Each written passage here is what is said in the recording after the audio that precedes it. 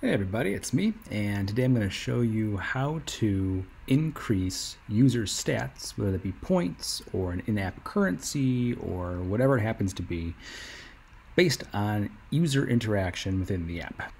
For example, right now I have my item store app open, and you see that I have a challenges tab where each challenge is worth a certain amount of points. I've set that up in my sheet here with just a title and the value. And when users go to complete a challenge, they'll see how many points that it's worth. They can complete the challenge. So eventually I'll have 540 experience points once this post has been approved. You see right now it's awaiting approval. Luckily I'm an admin in the app, so I'll just go to the admin section. I see that I have it's waiting for me, and I'll approve the submission. Okay, so when I go back, I now have 540 experience points. So let me explain the magic on how this happens.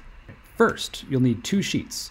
You need your challenges app, and then you also need your challenges log sheet, where every time a user submits their entry for completing the challenge, it's going to log their email address, it's going to log their points that the challenge was worth, and it'll also log all of the other information like evidence of learning, reflection, so forth, that then you could use to approve. Then in my Glide app, in the data table, so you see that I have the experience points here. And then I also have some if-thens. So if it's been approved, it's going to do something, right?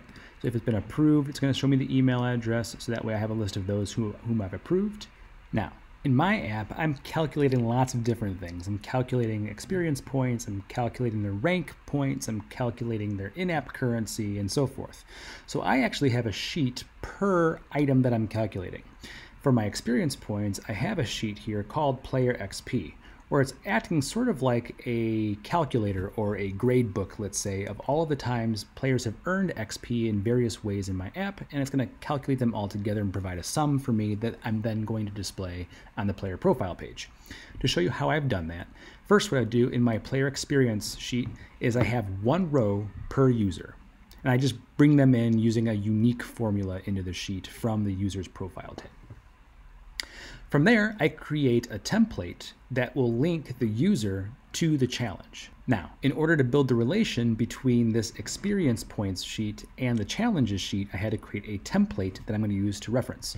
So I created a template column, and I just linked the email address and the letters XP. XP is completely arbitrary. I picked it because it has to do with earning XP for part of challenges.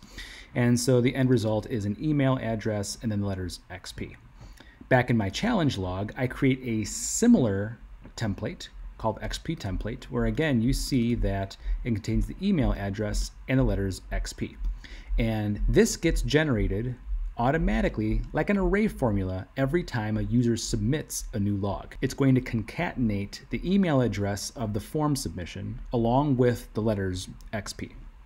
And so then, back in my player XP, I have a relation that I use called challenge relation, where I'm doing a multiple lookup of the award template, which is the email address -XP, and the daily challenge log email address -XP. And that's going to provide me with every time a user has submitted the challenge. Now I'm specifically pointing at the approved value here because it's possible that users will submit a challenge, but I don't want them to give them points right away. I want to approve it first. So I have an if-then column in my daily challenges sheet that's checking that whether or not I approve the box or not. And when it does, then it applies the template, and thus then applies this relation. So after I have that multiple relation, then I do a simple roll-up where it's calculating the sum of the experience points, and that's this value here. It's calculating a sum of the experience points per user as part of that relation. So every time that I submit a challenge, it's going to put in Robert Petito dash, then nothing. Once I approve it, it'll be Robert Petito dash XP. And I might have 4 or 5 of those once I've been approved for those 4 or 5 challenges, and then it's going to sum up the XP value for those 4 or 5 challenges and output that value here. So here's that 115. Okay, and then what I do is in this sheet, I have like a total calculator, right? This total column here, where it's basically summing up all of the various ways that players can earn XP in the app, and it spits out this this value here.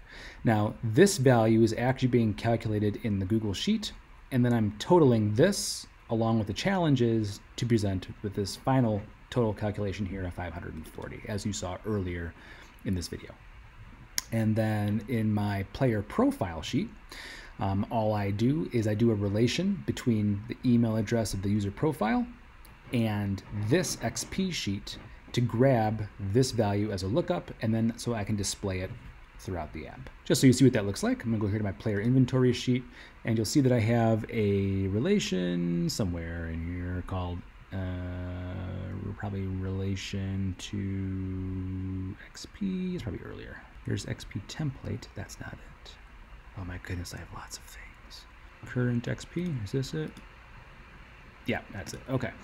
So this relation, which I called new column, which is why I couldn't find it, is the relationship to the XP, and then I have my lookup here, which is pulling the 540.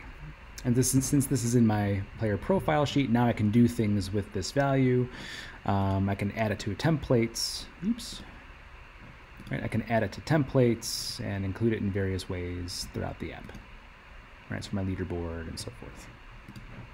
All right, so hopefully this video has helped. If you have any questions, feel free to email me at robert.petito@woodward.edu. And as always, thanks for watching.